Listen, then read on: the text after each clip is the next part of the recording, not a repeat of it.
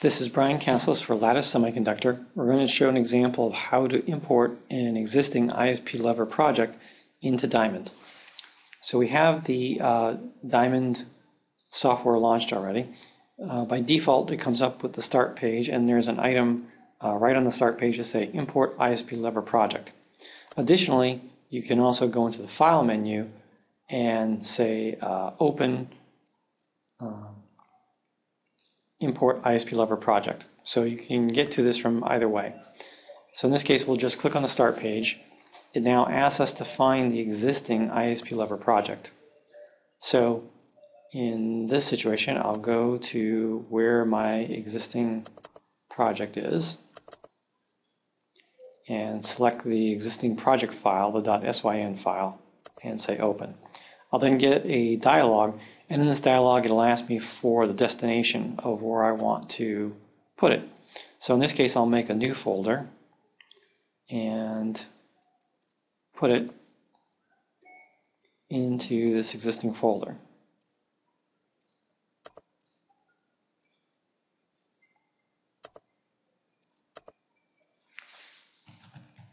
And I'll give it a name.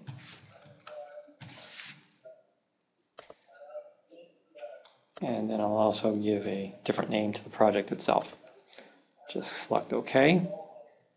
And then the software will import and process the design. And now I get a new Diamond project.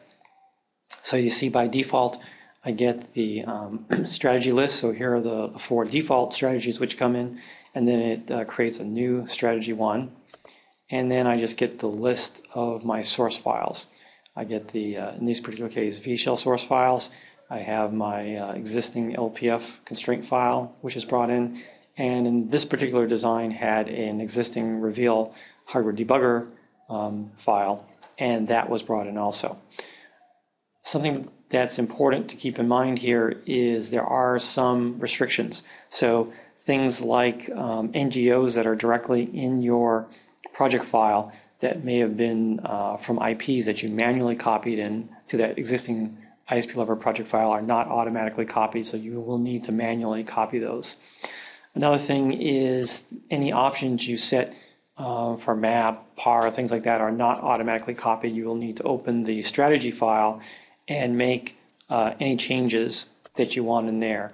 Any changes to the preferences, things like setting a macro search path. You will need to manually update your preference to incorporate those. And then